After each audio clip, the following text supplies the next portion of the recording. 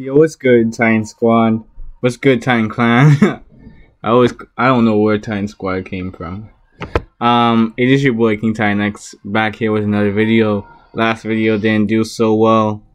But I still want you guys to up those views. Come on, people, get them views up. But I have something to say. I'm going to be doing like the next part of what if Deku was Raven's brother. Hopefully I can finish this in the next 1 to 2 parts or something along those lines. But let me know what other what ifs you want to see in the future though. Comment down below. It'll help with the algorithm. And hopefully we can get that community tab up and running soon as well. YouTube still hasn't given me that yet. For whatever reason, I don't know. But enough rambling, let's get back into the what if. I remember the last time that we left off with this what if. Basically what happened was that Raven ended up meeting her brother, and she actually trained him in and actually mastering his abilities to where he wouldn't just constantly be absorbing negative energy, considering what happened back at the USJ. And Deku is actually nicer now as well. That's something I forgot to comment on. I think Deku actually became nicer because of that. That seemed to have an effect on his personality, the amount of negative energy that he was absorbing into himself passively throughout the days. Because of all the negative energy they were absorbing, it had an effect on his mentality, on his emotions, all of that. So that's basically what ended up changing, on top of the fact that Deku was still able to dominate throughout the sports festival, unlike Canon. If you wanted to know exactly what he did, be sure to watch the last part over again and up them views. But I ended up leaving off on Deku about to fight Todoroki, his foster brother. I'm gonna call it foster brother because adoptive brother sounds more of a mouthful. But yeah, basically what happened is that Deku would be able to fight Todoroki. Todoroki would try and fight Izuku, but Izuku is just too strong for Todoroki in general.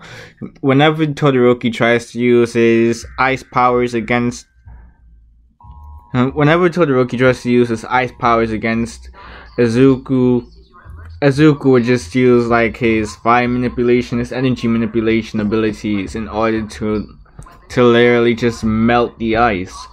And it's just like a wave of water just hits Izuku. Unless he decides to up the heat on the energy blasts, and it just becomes, well, simply put, steam. It just evaporates, honestly.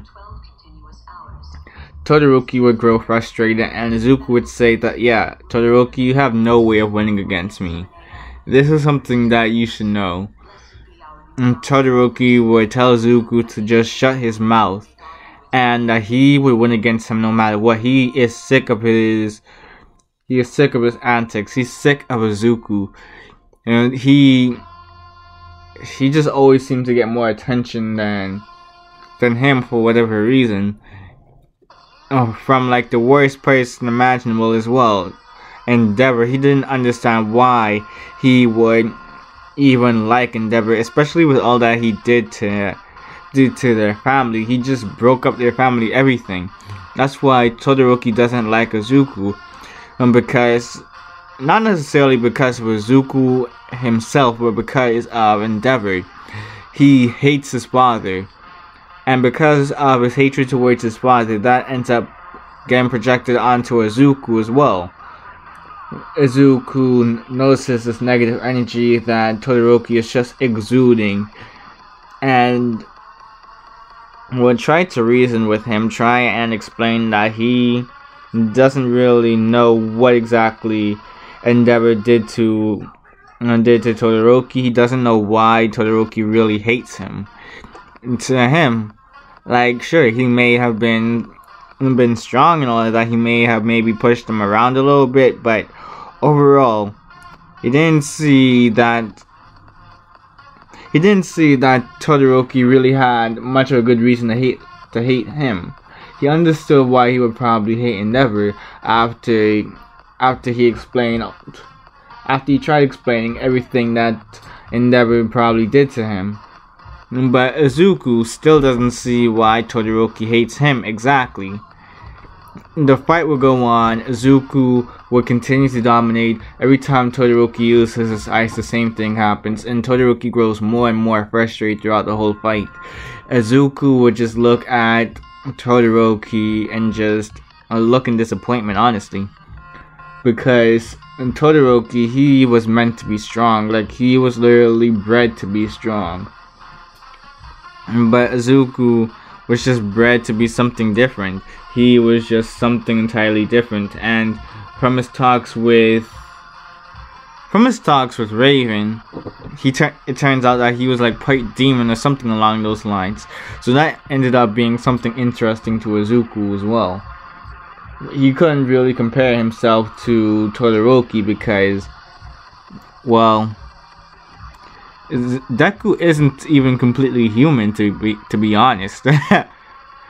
And so like when it comes onto strength, his views on strength are completely different to Todoroki. Todoroki would try and try again. Something that Deku had to acknowledge about Todoroki was the fact that he did not give up. That was something very admirable about Todoroki throughout this fight. Every time that Deku tried to push him down, and Todoroki would continue to get up, even when he was starting to get frostbite all over his body. He was still trying to fight Izuku, although in a pretty terrible manner. He was literally just spamming ice attacks at Izuku. Izuku ended up literally just using his telekinesis on Todoroki at one point and just lifted him up into the sky. He glared at Todoroki saying that, "Alright, here's the thing, little kid. There is absolutely no point in trying to just spam these ice attacks anymore. Use your fire side to at the very least warm your body up. Because at the rate that you're going to probably die." And he was actually starting to squeeze Todoroki in his telekinetic force field of the sorts. Todoroki would start to feel his muscles starting to tighten. He would start to feel very, very constricted and would try to move, but, well, simply put, Izuku was dampening his powers. Well, dampening his movement, I should say, not necessarily powers. Todoroki would eventually be forced to use his fire side. He'll be forced to use his fire sign, and when he does, he launches it at Izuku. Izuku actually smiles seeing this and is like, "Good job, brother," and then just throws him to the other side using his telekinesis. He doesn't even like move his arms throughout the whole entire fight. He literally just stands still the whole entire fight. He just has his arms folded, just watching Todoroki, even using his telekinesis, and to have an effect on Todoroki. When he throws him, he doesn't throw him out of the ring. He just throws him to the other side of the other ring. I shouldn't say ring, but more like the platform, I guess. Because we've seen that it's more of a square, more like a rectangle than a ring, a circle. But it's whatever, really.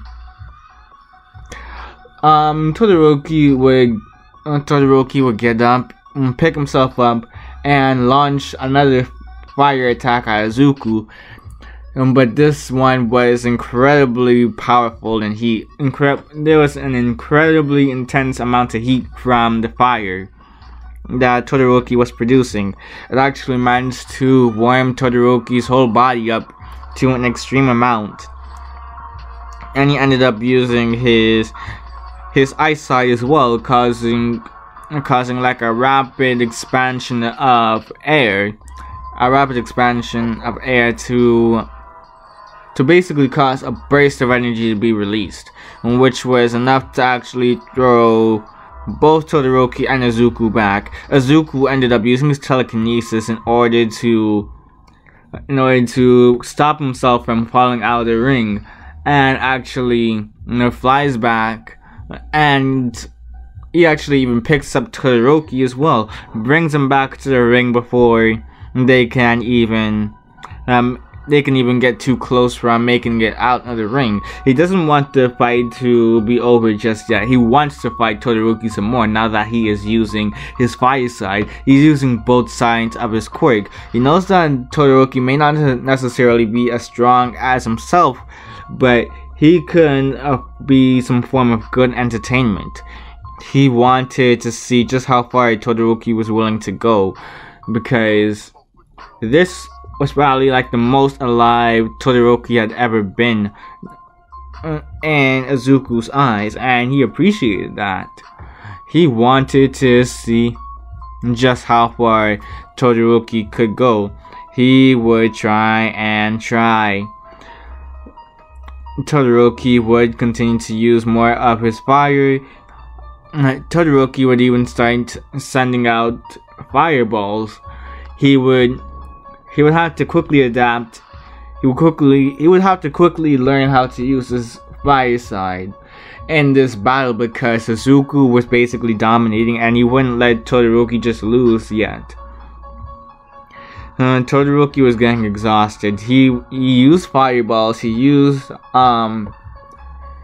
sent rays of fire. He used everything in his arsenal, anything that he could think of, in order to actually pose a sort of challenge towards Izuku, although he knew that the likelihood of him even winning this battle at this point was very low, especially with how he was low on energy.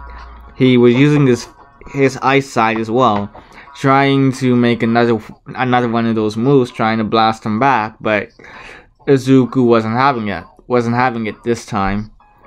Todoroki would just use his ice in order to hopefully distract Izuku, then use his fire side in order to send a blast at him. Izuku actually took one of those blasts at one point, and Todoroki had a bit of hope that actually worked on Izuku, only for the smoke to dissipate and show that Izuku was unharmed. He actually absorbed that fire, and he just sent it right back at Todoroki, but 10 times stronger, for crying out loud.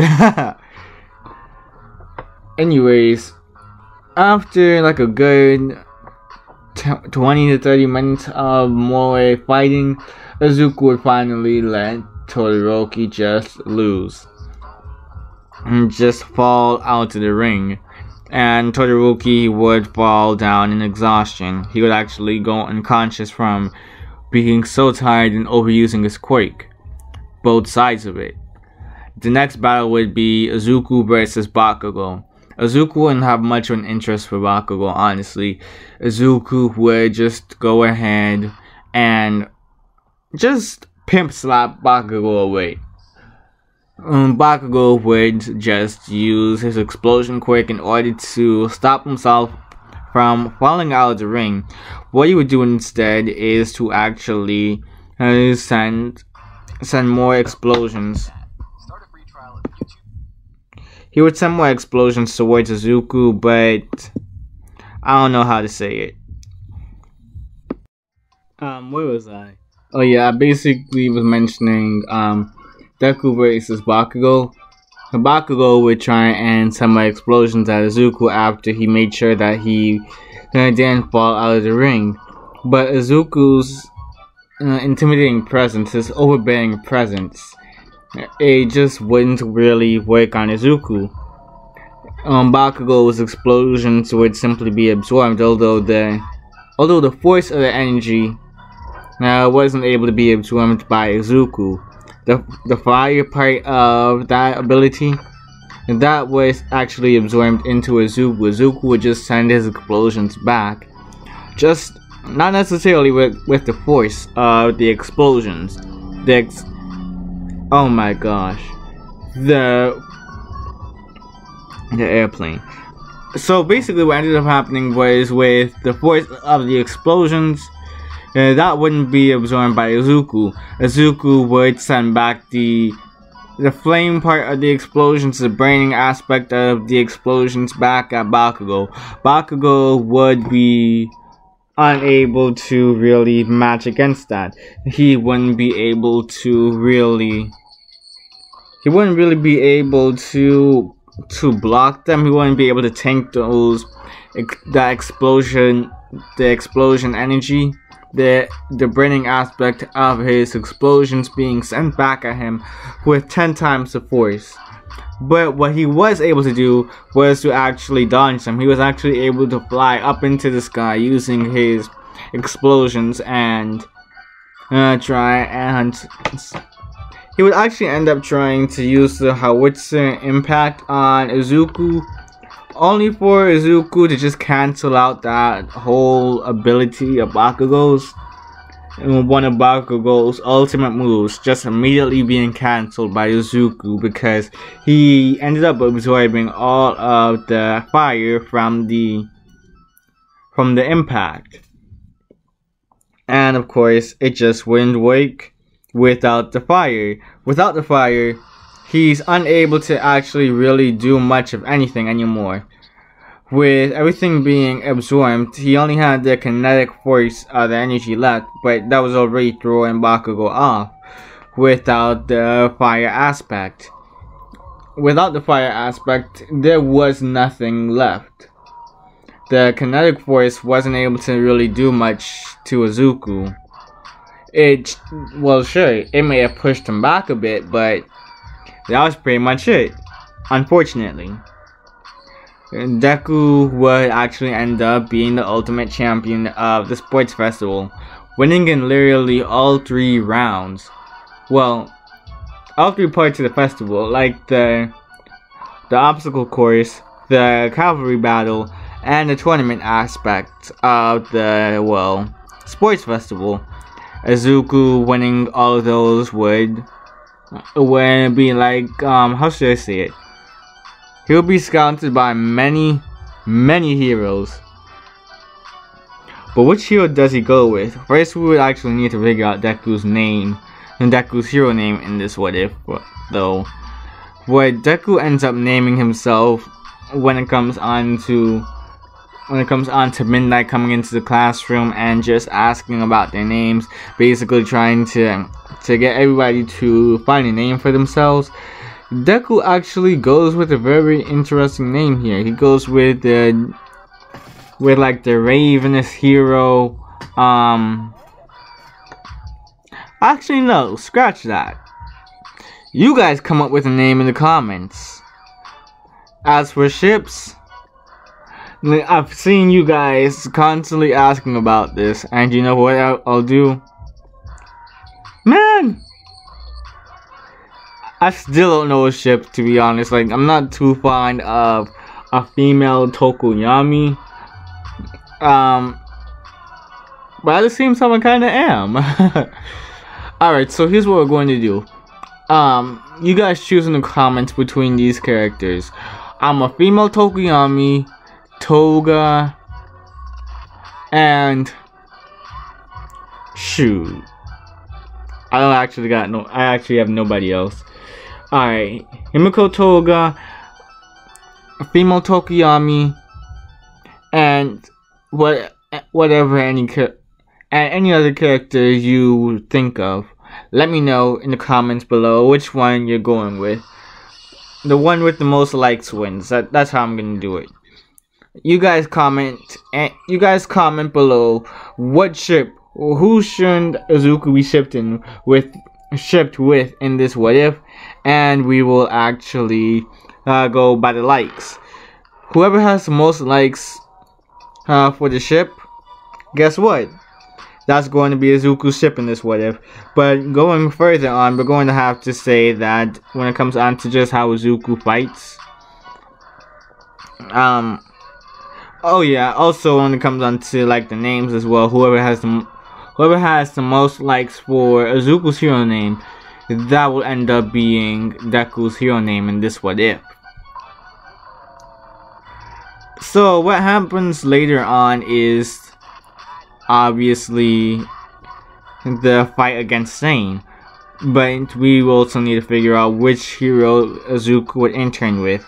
I'm going to say that Izuku actually interns with a very interesting hero, to be honest. I'm going to say that he ends up training under... I have no idea. So you know what we're going to do? He ends up interning underneath this new interesting hero. This hero just popped out of nowhere and just started causing a storm. This guy kind of even looks like Izuku. This guy has horns like Izuku. He has like about 4 eyes, but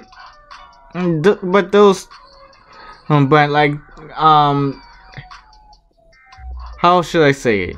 When it comes on to those 4 eyes, they aren't necessarily arranged the same way as Izuku's own. Not necessarily the same way as Trigon's own. His 4 eyes are just there, like, scratch that, he does not have 4 eyes. He just has 2 yellow eyes. That's the thing about it. And when it comes onto his hair, and pretty plain, honestly, he just has horns and a darker skin tone, but he also has white hair. So this hero has been causing a storm in Japan lately. This guy is like the second coming of All Might. That's what people are saying now. And this guy is basically being called a demon by the villains because of just how strong he is. Some people are saying that he can probably even beat All Might with how strong he is. Some people are speculating. But what we're going to say is that Deku actually interns under this hero. This hero is interesting. Very, very interesting. What ends up happening later though, when Izuku ends up interning under this hero just gives us some very weird vibes to Izuku. This guy, it just seems to be the pinnacle of negative energy. It's like when Izuku actually interns under him, he doesn't understand why he seems so negative. Why his aura is just so negative for some reason. But Izuku decides to shrug it off for right now. Although when it comes on to just how powerful this guy is, that's the main reason Izuku ended up interning under him. Sure, he's not necessarily in the top 10 heroes. Well, not yet, that is, because he's just a recent player. He just joined like a couple months ago. So it's kind of hard for Izuku to tell what his rankings are. Although from the looks of it, he's been rising in the ranks quite fast. Not necessarily top 10 yet, but he has been making a storm in Japan. I don't know why I keep on saying storm. Last but not least, what I'm going to say is that Deku would actually still end up in Hosu. Deku actually meets up in Hosu with Ida and Todoroki. Deku would actually meet them while they are trying to fight Stain. He saw the whole mess happening and is actually absorbing this negative energy and then just releasing it back out at the Nomus, trying to take them out as fast as possible. When he ends up finding Ida and Todoroki, they are on the ground about to be killed by Stain. He's about to do something. He's about to release a blast at Stain. He's about to use his telekinesis. He's about to use anything against Stain in order to stop him from actually killing both Ida and and Todoroki. But what ends up happening is the strange character I mentioned before, he actually pops up and grabs Stain by the face. And what is revealed? He actually changes his form, and what Izuku sees shakes him to his core. Trigon, his father. Trigon, his father, is here in the flesh. Wow. That's right.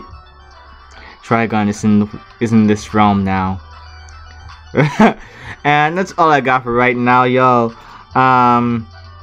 Remember to like, share, comment, and subscribe.